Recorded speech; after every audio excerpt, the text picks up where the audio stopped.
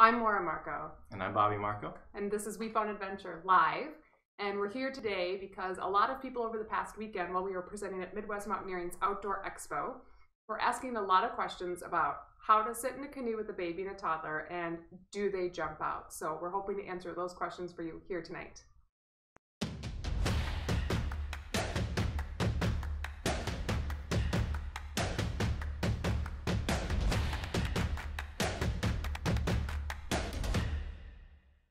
Alrighty, first of all, our canoe.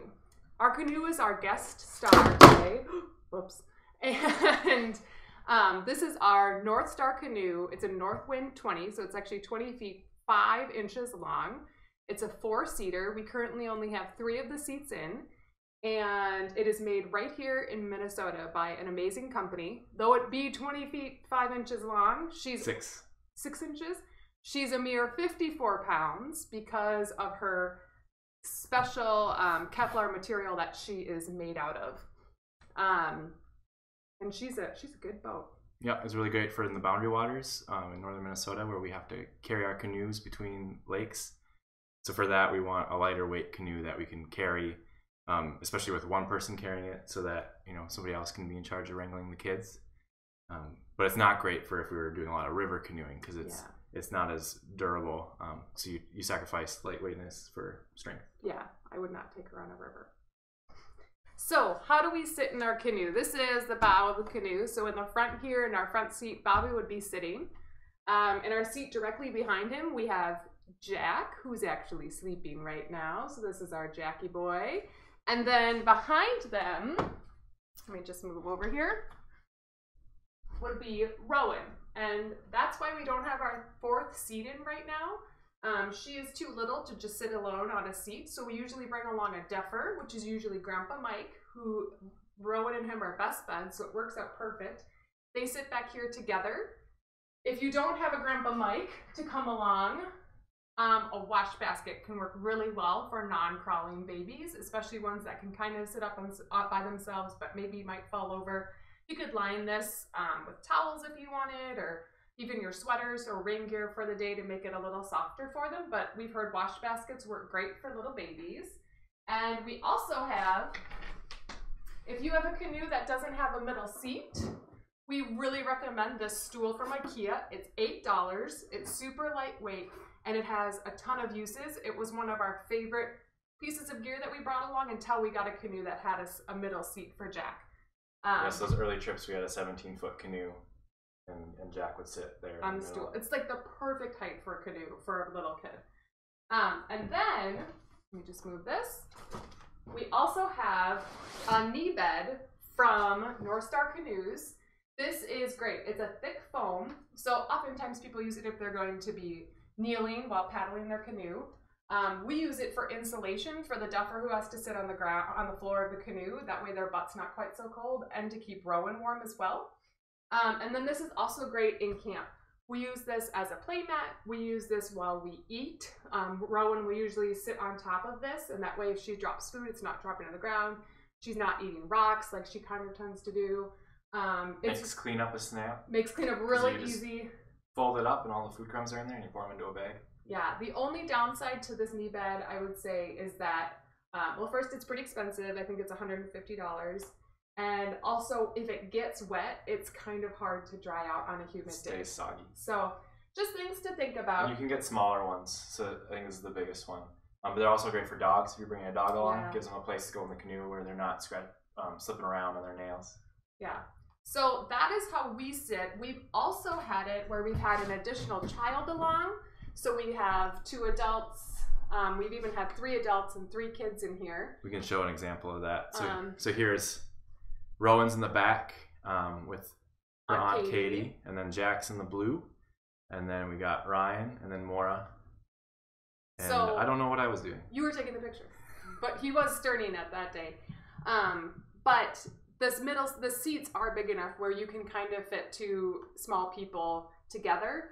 Just be prepared for the fights that you would expect from that. Yeah, and here's a picture of Jack in that 17-foot canoe we were talking about, sitting on the IKEA stool. So you can see it only had 2 seats. And so we basically made a 3rd seat with that stool. Yeah, it worked really, really well. We tried a lot of different things. Like we tried a little tiny like lawn chair. That's what one friend recommended, but it was really tippy. So what I like about the stool is that it's just it has big feet. It's super solid, so we don't have to worry about him falling over because our kids are kind of clumsy. Yeah. Another thing we've done with Rowan is put her between my legs in the back of the boat, so you can't see her in this picture, but she's there. She's just really down low. Yeah. And she was not a fan of that, which is why after that trip, we appealed to Grandpa Mike and said, hey, want to come with your grandbabies to the Boundary Waters? And he was all for it. He's a big Boundary Waters guy, which was great. But this year, now that she's a year and a half, this is going to be a whole new game. Yeah. I don't know what she's going to do, because a lot of people ask us, because it was at Lindsay at Minneapolis that said, how do you keep kids from wreaking havoc? I believe something along those lines. On Instagram, she asked us that question beforehand. And there are lots of different ways to keep your child engaged while they're on the boat. Because we thought, there's no way our son is going to sit still. He's going to be in the water. He's going to tip us. This is going to be awful. So the best way to find out if your child will sit in a canoe is to just try it. Go to a local lake, especially one that might even rent a canoe, so you can just go out on the water for a half an hour, then have a little picnic or play at a playground nearby, and just see what they do, because they might surprise you just like Jack did for us, because we really weren't expecting it to go as well as it did. Yeah, you really liked the new perspective you get. Yeah. He was down low, and we went on this little creek. There's all birds in the shore, and he was really into it, almost more so than hiking. Yeah, I would agree, because he had more freedom to move. He wasn't so confined to a carrier. But some of the things that we do to keep our kids engaged is we do always give them a paddle. This is Jack's Bending Branches twig paddle. It's just wonderful for him. It's super lightweight. It does have a rock guard, which is good because this is a shovel a lot of times with our toddler. At first, Bobby was like, don't dig in the ground. And I was like, come on, like he's a little guy. It's what he's gonna do. So giving him a paddle is great. Does he drop the paddle in the water? Sometimes. They float. They're pretty easy to retrieve. Bobby has dropped his paddle in the water, so it happens to the best of us.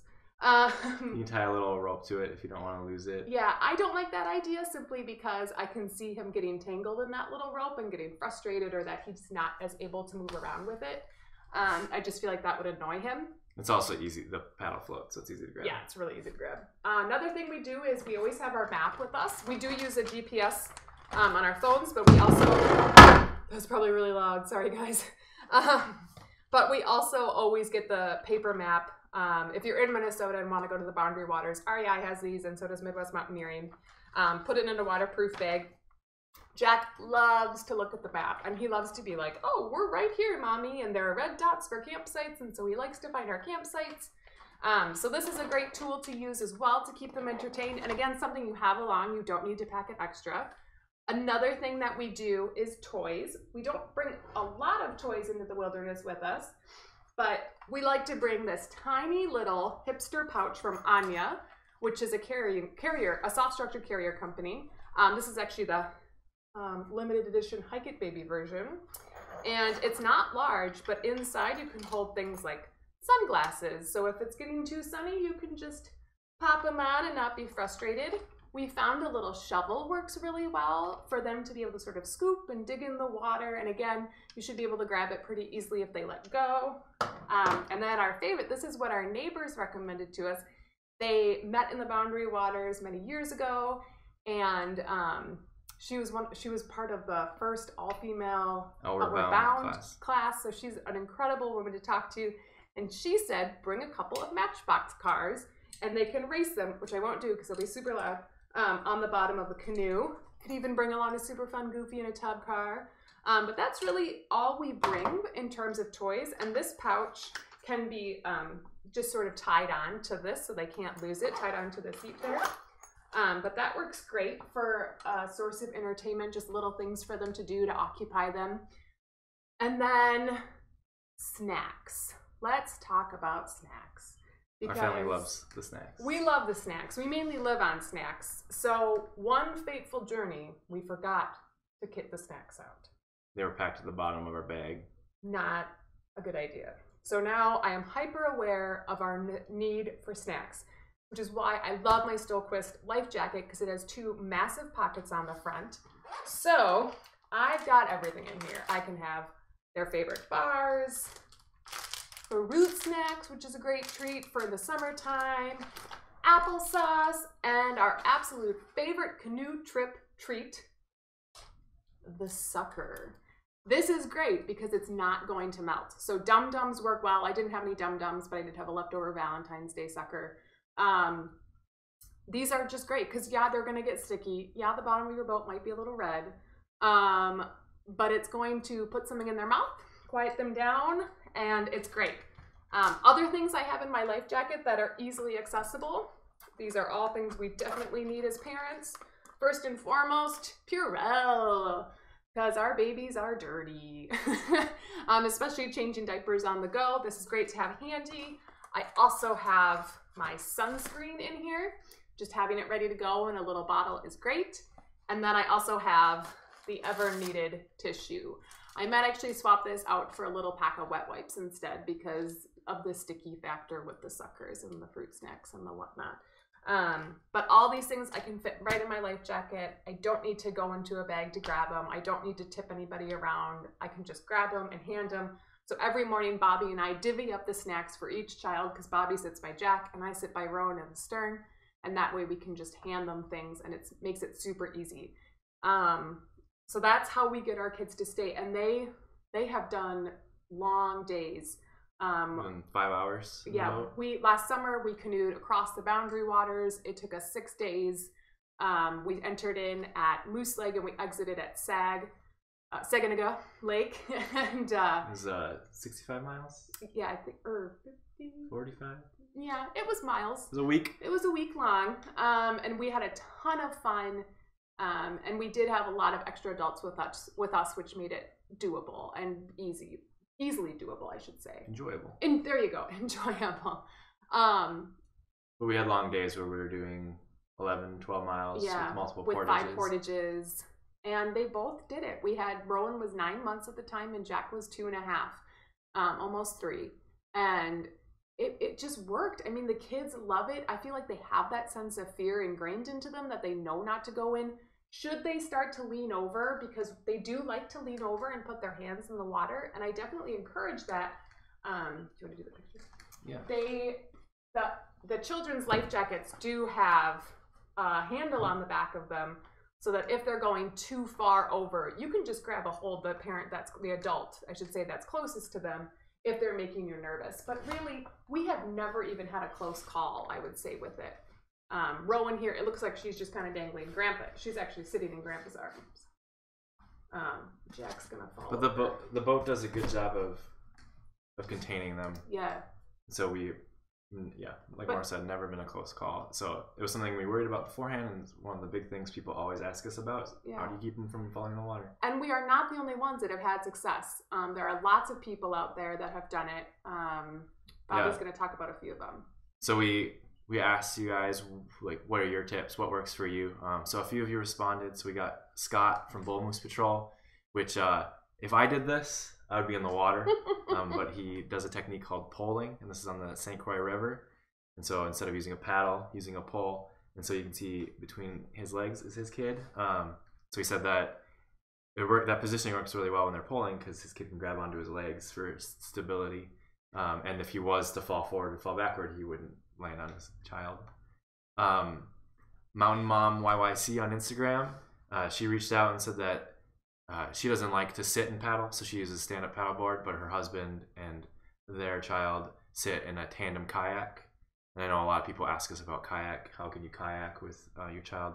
So this boat's great because they're able to put stuff in the front and the back of the boat, have 2 people in there. I think she also mentioned that they can actually fit 3. They can fit 2 adults and a child in the middle if they have to. And then this is a family that really inspires us. Sarah and Dwayne from Campfire and Kids, and they've done some really big canoe expeditions up in the Yukon with their family. So you can see here, I can't remember if they have a 16-foot boat or a 17-foot boat, but their kids are able to sit side by side. Our children would just grab each other's faces the whole time. So we like having separate seats for them. They need space between them, that's for sure. And then one last family here, you can find them on simplypropelled.com. They have a lot of really great movies that they've put together about their family adventures, bike packing, and canoe expeditions. And you can see they have a similar setup to Campfires and Kids, where they've got the kids side by side and parents split up front and back. So we are not the only ones that have been successful at this. You too can be successful at canoeing with your kids. You could even have your kids nap in the canoe. Dare I say it, but it does work. We have had success on this multiple days.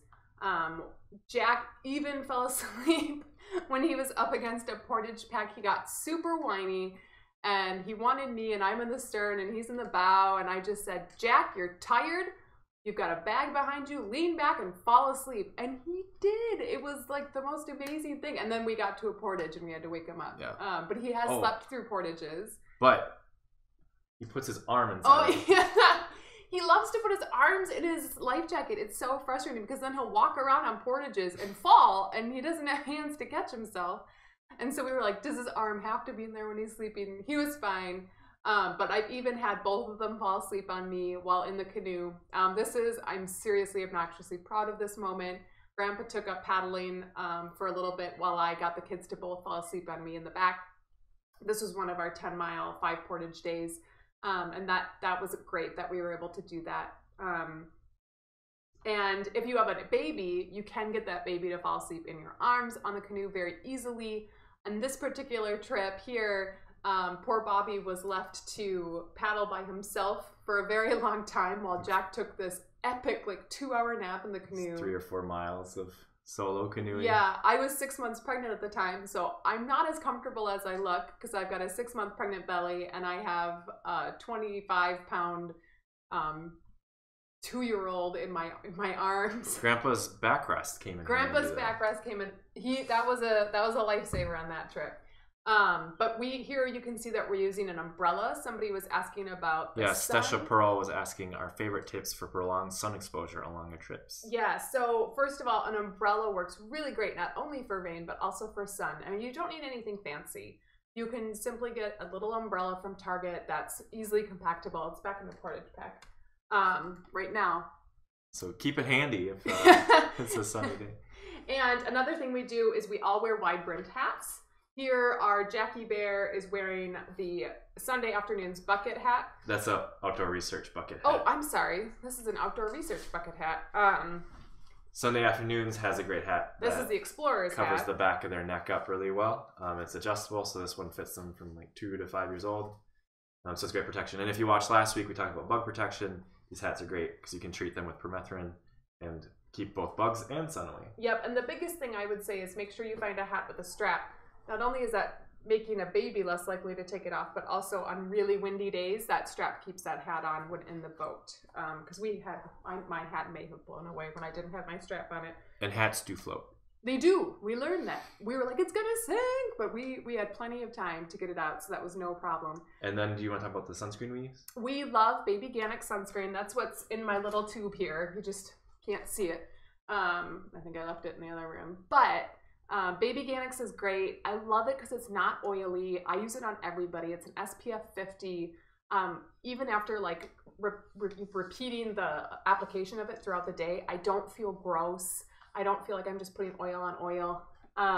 So we really like it. Yeah, and then for babies under 6 months, and for all of us, frankly. Yeah. If it's really sunny out, you can see if you look at Jack's arms here, he has long sleeves on to protect him from the sun as well. So lots of ways to protect and keep, go out there for a long day in the sun. I mean, that was the first thing that, we had in canoe camp until a few years ago. And we didn't realize how, there's no trees, there's no shade. It's obvious when you think about it. We're not in the woods. But when we're out there, it's really hot out here. And not being water people.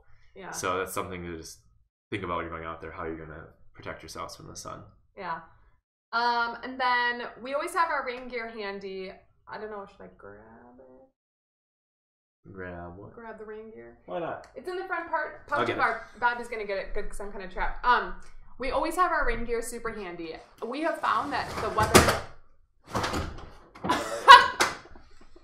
We have found that the weather can just be so unpredictable. When we are in the wilderness, we like to use our InReach.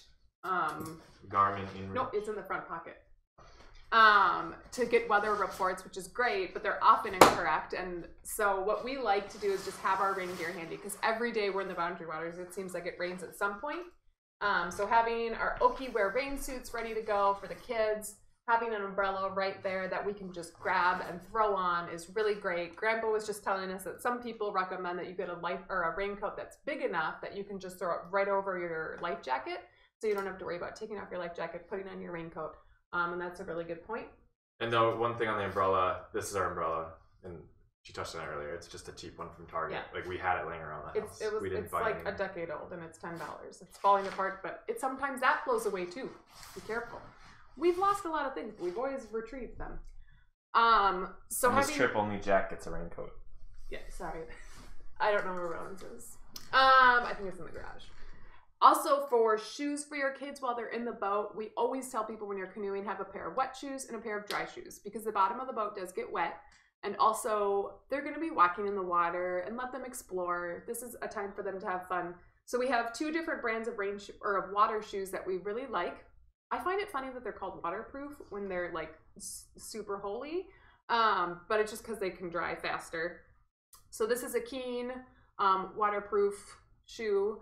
Sandal that we really like. I love the closed toe. That's what I'm looking for, because a lot of times when they're walking on the bottoms of rivers or lakes, there are a lot of rocks, and I don't want stubbed toes. And on portages as well. You can see that's a rocky It's like portage. a good solid shoe. They take a little bit long to dry out, so I also like these Jambu KD shoes. These ones dried out a little bit faster. There's a lot more mesh on them and less material, but it still has the closed toe. It still has the thick sole for longer portages, which is really great. And they don't smell. Yeah, the older Keens, if you go to like a thrift store and find a pair of older Keens, they're not non-stink. Yeah, now they like do something where they don't stink like horrific death anymore. It used to be bad. So I'm glad they fixed that. Yeah, you get in the car and be like, what died? What died in here? And it's like, oh, it's just our son's feet.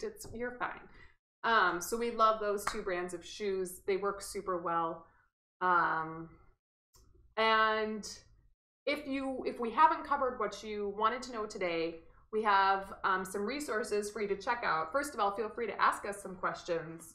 But if you have extra questions and you want to refer to a book, Babes in the Woods is a readily available book. It has a little section on boating with kids. It's not super thorough, but it's something. If you really want to get into canoeing with your babies, Cradle to Canoe is amazing. I read this book cover to cover.